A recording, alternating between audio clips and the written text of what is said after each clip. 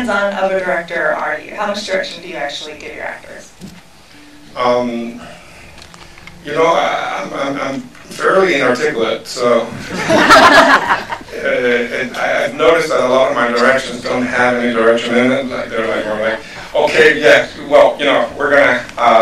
That was right. Okay. Yes. All right. And I think the director communicates more with his posture than with their words, almost.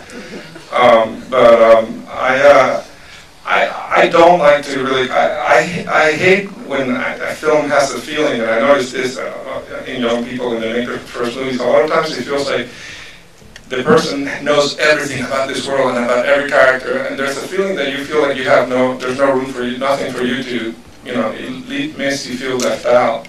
So I tend to try to not control things but more respond to them, because the idea is to go on a journey where you invite the audience to come with you. And if you're going to be like, I know everything about this, the audience is just going to feel like I don't have a role to play in this. If, you know, if this person's so self-assured and knows every little thing about everything in this film. So I tend to be fairly open. You know, I hate rehearsals. I just hate them.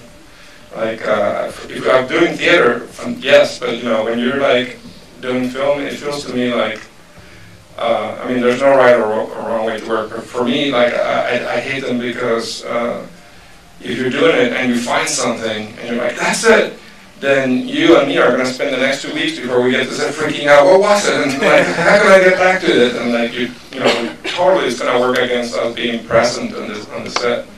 So I really don't like them for that reason at all. I like taking walks with my actors. Like walks during filming or before? Before filming, you know, going on long walks and just chatting and stuff like that. Talking about character or just getting to know each other? Yeah, getting to know each other.